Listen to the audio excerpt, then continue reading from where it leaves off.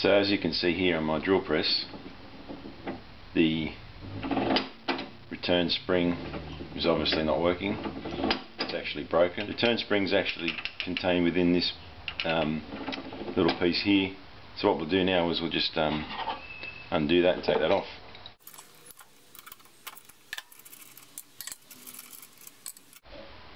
And that bit just there just comes off, little cover, and inside that cover is the return spring, or another name for it is a quill spring. Replacements are easily found. You go online, if you search quill spring or drill press spring, you'll get heaps of returns, and all you need to know is basically the diameter size of this cover and the width of the spring. This is my spring that I managed to get, like I said, online. It did take a little while to get here. I don't know if that's because we're down here in Australia or not, but it was literally on a slow boat from China. But eventually got here. If you see the difference between that one and that one, it was this little tag here that snapped off, and that little tag there goes into the slot of that spindle, and that's what helps to generate that spring tension. So what we need to do now is just take this one out and put this one back in there. So we'll do that.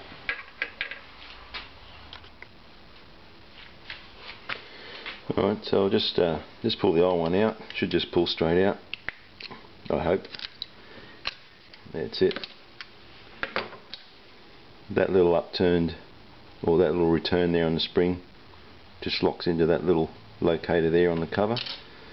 So we just got to get the new one in. So you can't really put it in the wrong way. You can only go in one way, and that's that way. I don't know how much tension that spring is under at the moment, so instead of just ripping that bit of wire off that's retaining it, what I'm going to do is I'm just going to slide it towards the edge very carefully. Slide that towards the edge so that I can slip this into the cover. We'll see how this works. I haven't done this before this way, so okay, that's slipped in there. That's nice. And then what I'm going to do is just basically to stop it from flying out, hit me in the face, or shooting across the garage. I'm going to put that clamp on there, and then just grab my long nose pliers and pull that retainer off. That's it. Just like that. Great. So we've released that tension. Oh, that's good.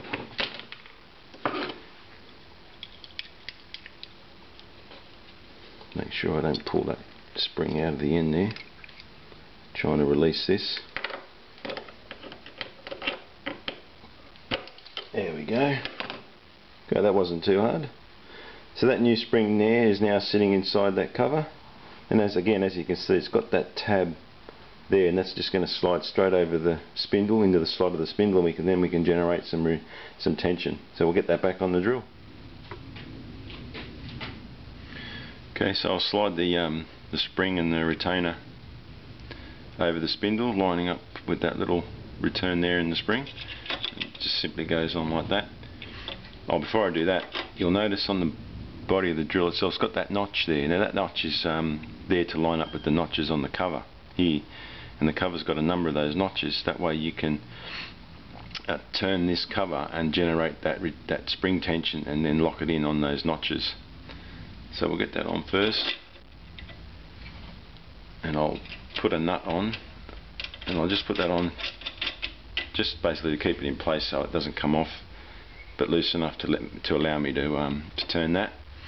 And at first what I want to do is I just want to turn this enough. Now see, that's generating enough tension to bring the chuck back up on its own. So you just got to hold on to that because there's a bit of loose in that.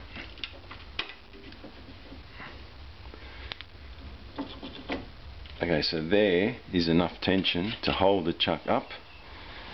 Just want to give that a test. Okay, so it's not actually returning on its own though, so we need a little bit more tension. So what we need to do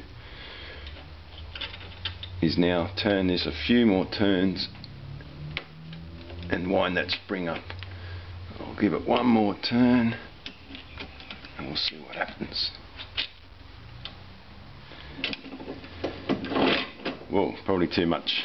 So you can adjust that. That's too much. So I'm going to bring that back 1 notch to there.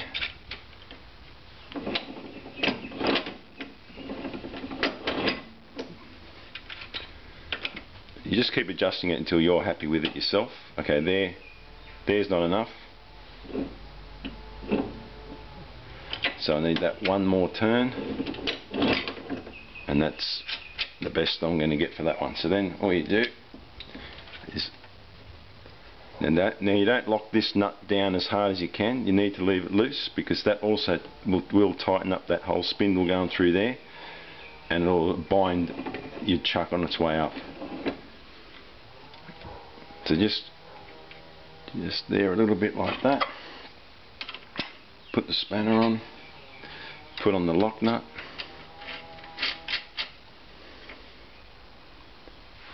we'll lock up that lock nut,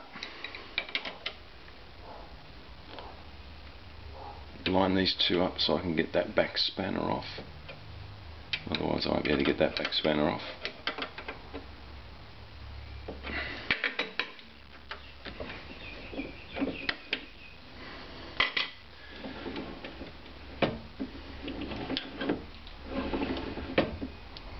Okay, that's a bit tight now. That's tightened itself up and it's binding. So what I'll do is I'll just back those nuts off a bit.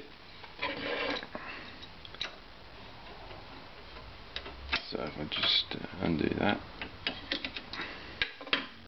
wind that out just a half a turn or so, or a turn, and bring the back nut back towards it. And then line the two up again, otherwise I won't get this back spanner off. And that's it. So that's just the right amount of tension, and our drill press is back to working order again.